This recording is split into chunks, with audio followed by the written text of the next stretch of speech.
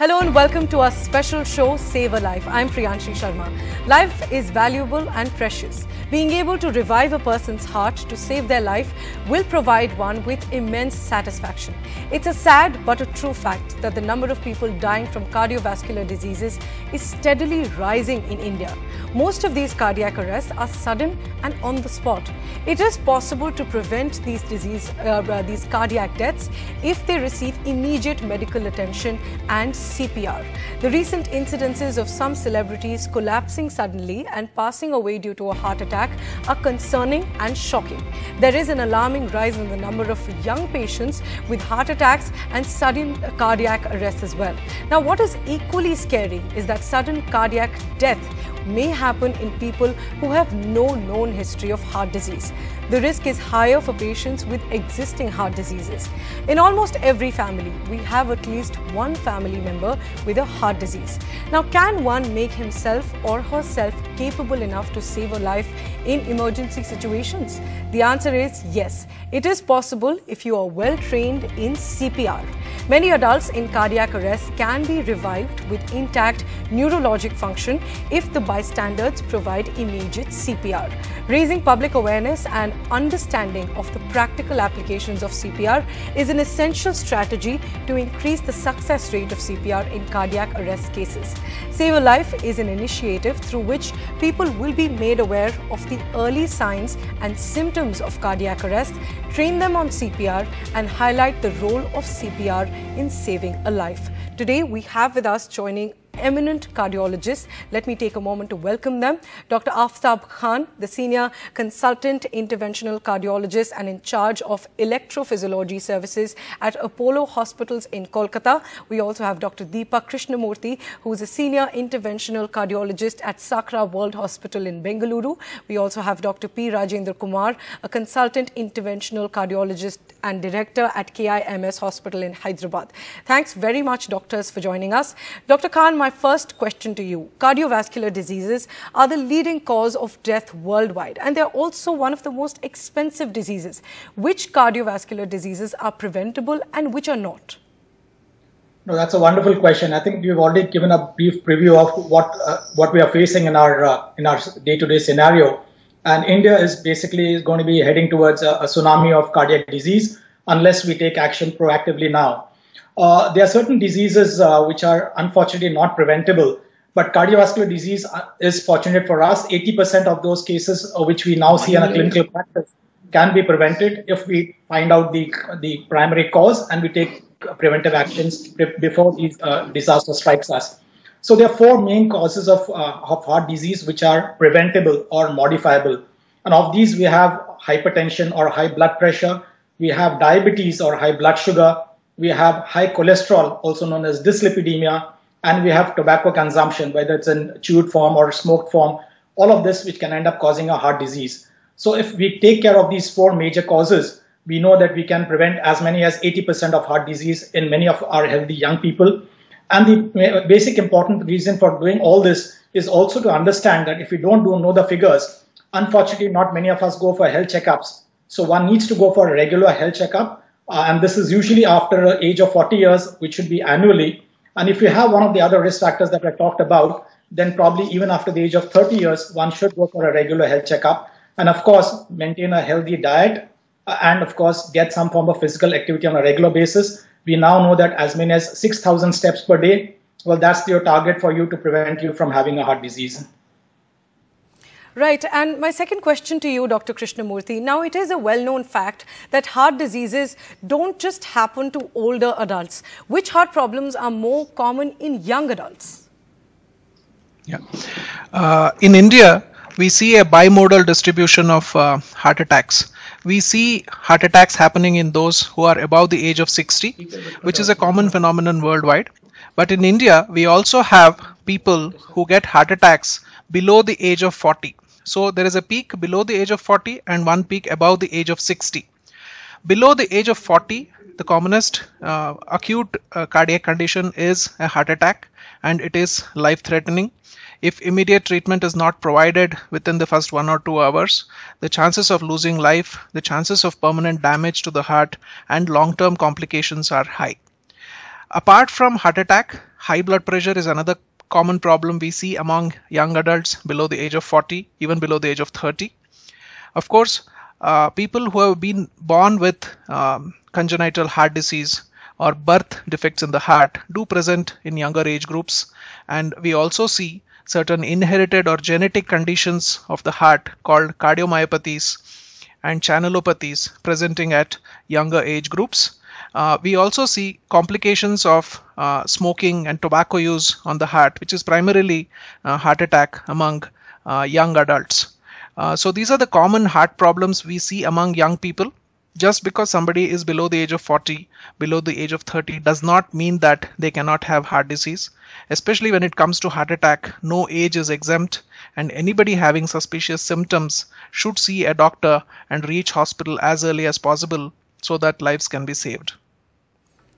Right, and of course, that is an important point to note for all of us. And Dr. Jain, while we also talk about sleep apnea, it's a potentially serious sleep disorder. Now, is there any link between sleep apnea and heart diseases? And how can someone prevent heart disease if he or she is suffering from sleep apnea? Yeah, sleep apnea and heart disease, there is definitely a link between sleep apnea and heart disease. So sleep apnea, actually what happens, the windpipe which is there, the trachea, it gets obstructed due to excessive fat in the neck, and because of the short necks, there's a compression.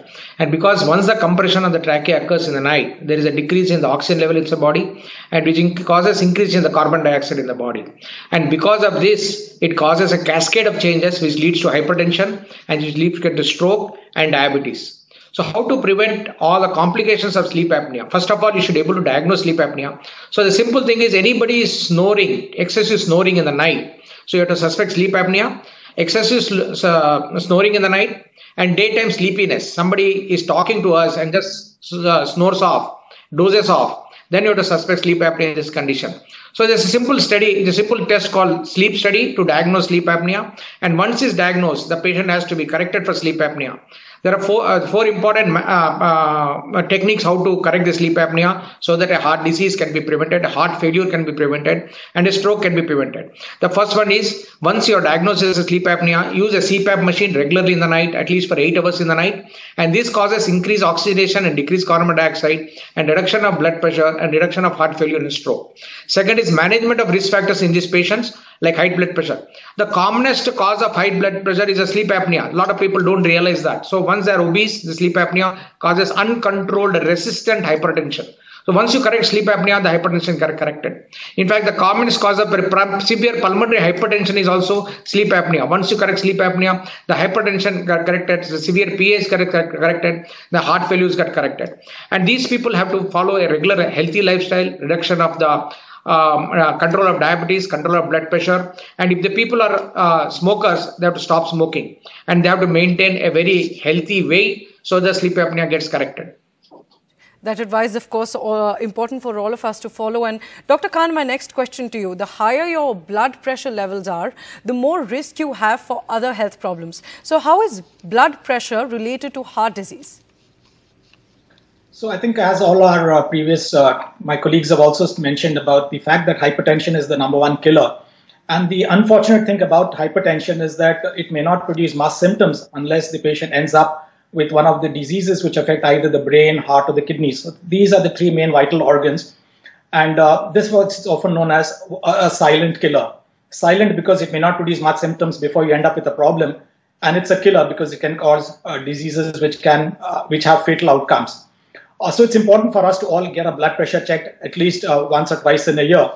And the problem with hypertension is that, as we said, it can cause fatal diseases. And of these fatal diseases, the first one is hypertension causing a weakening of the heart muscle. So once there is hypertension, it causes the heart pumping to go down, something that is known as a cardiomyopathy. And this can produce a fatal disease, and patients often die of heart failure. The second more important cause of fatality in a patient with hypertension is, of course, heart attacks. And as I said, it's one of those dangerous four, besides diabetes, blood pressure, and cholesterol levels, which would end up causing a heart attack. And there's another lethal disease, which is known as an aortic dissection or an aortic aneurysm. And aorta is one of the main arteries which supplies blood from the heart to the rest of the body. And there's often a bulge or a tear in this main artery, and this can be lethal, often presenting in the emergency, and we may not be able to salvage many of these patients. So it's important that we realize that hypertension is just a figure. It's not something that is easy to sort of neglect. And if you're moving around with a blood pressure which is more than 150 or a diastolic which is more than 100, please do not take it lightly. Even though it may not produce much symptoms, it may also end up with something more lethal. And besides causing lethal diseases, it can also affect your quality of life. So patients who have uncontrolled hypertension often are fatigued, they have shortness of breath, they get abnormal palpitations, which are also known as arrhythmias. And many of these arrhythmias can also be something that can affect quality of life. So not only does it cause lethal diseases which are life-threatening, but it can also affect your quality of life if it's not well controlled. Right. And Dr. Krishnamurthy, are symptoms of heart attack or cardiac arrest different for men and women? That is a very important question.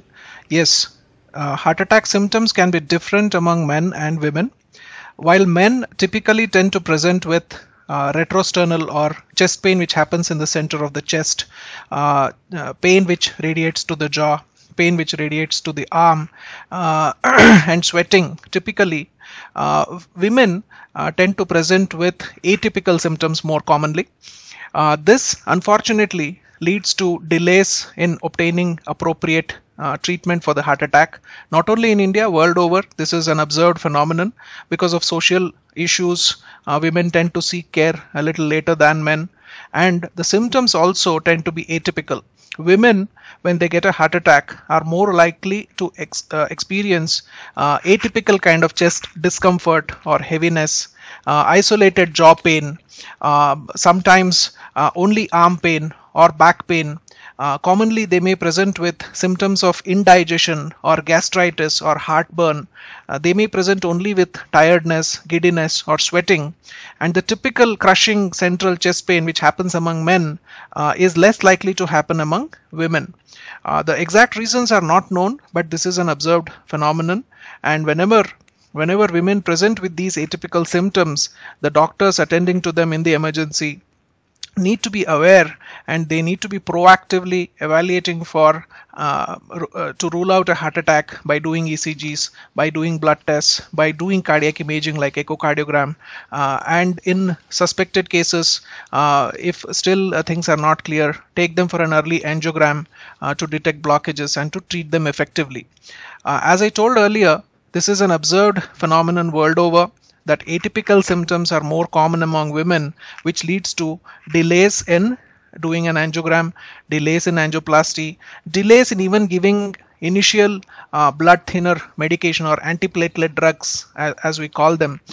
So this is an observed thing world over, and we need to be aware of it and take more proactive measures to rule out a heart attack among women when they present to the emergency.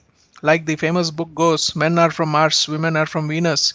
Even in a heart attack, there is a difference in the way women present. So we need to be sure that we are not missing a heart attack when they come with these symptoms. Right, and while we're talking of symptoms, Dr. Jain, how can a person differentiate the pain of angina from a heart attack? Yeah, that's a very important thing. Many of the people are getting misled and most of the heart attacks are missed. Angina and heart attack both can lead to a serious condition, can heart attack and patient can collapse. So angina pain is most of the people get people think there's a chest pain. It's not the chest pain.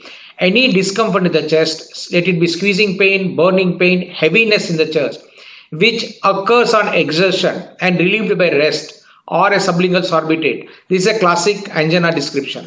So anybody gets any chest heaviness on exertion, discomfort, burning pain, heaviness on the chest, or as if somebody is kept a heavy thing on the heart. These are the classical angina signs. And if we have seen sign and a burning pain, so most of the problem with the people, they think it's a burning pain and they neglect the gas. And when they come to the hospital, to the doctor, and they tell it's a gas pain. So when we inquire more, they say, yes, I'm getting a burning pain, which comes on exertion. And when I stop, a burning pain comes down. And this is a classical angina pain. The heart attack pain also is a similar pain, but the duration is longer here. and this can lead to more catastrophe like a major heart attack. So the duration is longer when the characteristics are same, and this is a heart attack pain, and you should not neglect, and you are supposed to go to hospital next 60 to 90 minutes, and that's a golden time. And if you don't go in this 60 to 90 minutes, your heart muscle, which can be salvaged by a thrombolytic therapy or by a primary angioplasty, the heart muscle gets damaged, and you leave with a severe scar in the left ventricle, and you leave with a severe left ventricular dysfunction, and which can lead to heart failure. So never ignore these symptoms which comes on exhaustion and relieve the best. And this is an angina pain, and this occurs as a warning before a heart attack. Most of the heart attacks, there's enough warning. Right, of course, that difference very important to note there, Dr. Jain. But for now, we'll take a short break, but we'll be back with this important discussion on the other side. Stay tuned.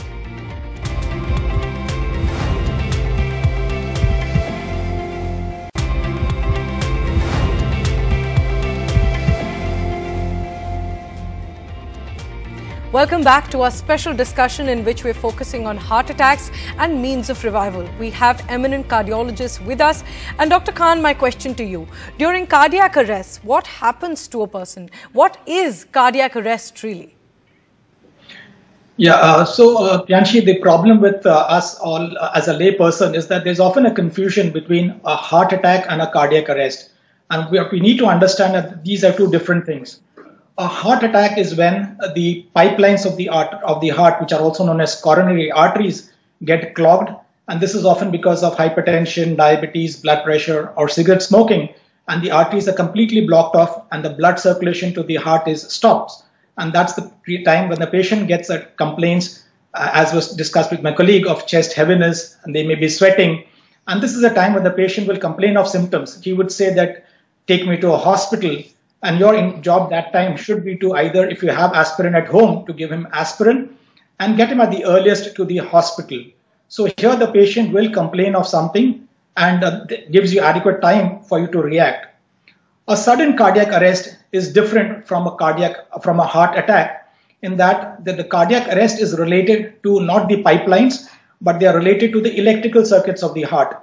Our heart normally beats at around 60 to 80 beats per minute. And its job is to primarily pump blood to the rest of the body. In cardiac arrest, the heart starts pumping very slowly in terms of its force and very rapidly, where the heartbeats can go almost up to 200 to 250 beats per minute. And then the heart suddenly stops. And this is a time when the vital organs of the body, and especially the brain, does not get blood. So when you have a cardiac arrest and the heart stops, and if the brain does not get blood for more than 3 minutes, you realize that this patient is going to go into coma. And if you cannot restart the heart within a period of 10 minutes, this person is going to die. So unlike a patient with a heart attack who will give you some time, a person with a cardiac arrest has probably no symptoms prior, and therefore it is known as a sudden cardiac arrest. So in a sudden cardiac arrest, the symptoms would be almost non-existent, and the person will just fall down unconscious in front of you, whether this is on the roads, whether it's in a sports area, whether it's in a mall, or anywhere, even at home. So your job at that period of time is to make sure that you get the heart started within a period of 3 minutes if possible, because the longer you delay and you take this time, wait for this patient to be reaching the hospital, within a period of 10 minutes, this patient is going to be dead, and the reaction has to be from the bystander. And as we discussed earlier, it is the layperson who has to give the therapy at that period of time. So the treatment here is to make sure that we start the heart by means of a massage, which is known as a cardiac massage. And we also try and get a defibrillator or an electrical shocking machine, which can deliver a shock to the heart and get the heart started. Right. So how do we recognize cardiac arrest? Well, the person is going to be unconscious in front of you. So you're supposed to tap the shoulder of the person and try and wake him up to see whether he's responsive. And we also check for a breathing. So you put your hand on top of the upper part of the abdomen and see the movement of the abdomen. If the chest moves or if the abdomen is moving and the person is breathing, well, he's not in a cardiac arrest. But if the person is unconscious and there is no movement of the chest, then this is a diagnosis of a cardiac arrest, where the bystander must immediately start a cardiac massage and try and call for medical help and continue the massage till the time medical help arrives. Right. And if one get an automated external defibrillator, also known as an AED, one must try and get the defibrillator to shock the person out of his cardiac arrest. Right. And as we talk about treatment and ways of revival, Dr. Jain, what are the things you should do before you begin giving somebody a CPR? You're asking this question to me, no? Yes. Yeah. So the most important thing in a CPR is, see, initially CPR is cardiopulmonary resuscitation. There are two components. One is the cardiac massage. Second is the mouth-to-mouth breathing. The problem with the mouth-to-mouth breathing, most of the people are not willing to do it. So whenever a CPR has to be done, call 108 number, ask for help. That's very, very important. Second, push hard and fast in the center of the chest at the same tempo as any of the movie song like Jingle or any of the songs. Very fast beat. So you have to do at least 120 compressions per minute. So remember the movie song and how fast the movie tempo is there and compress the chest. This way you can save the lives of the patient.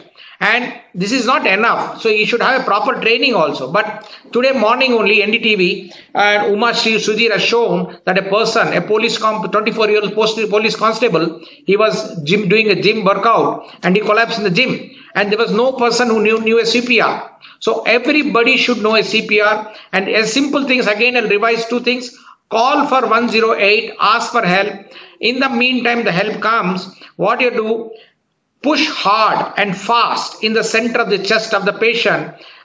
At least it should be 120 times a minute. So remember a song which is a fast beat song and remember the steps of the song and you do fast compression of the CPR, the chances of recovery will be high. As my earlier speaker has told that if you have an AED, if you have a defibrillator in a place in a gym, give a shock to the patient might survive. Right. Well, doctors, thanks very much for joining us and answering those very important questions. With that, it's a wrap on this show. We hope it helped you learn more about heart diseases and means of revival. Thanks for watching. Goodbye.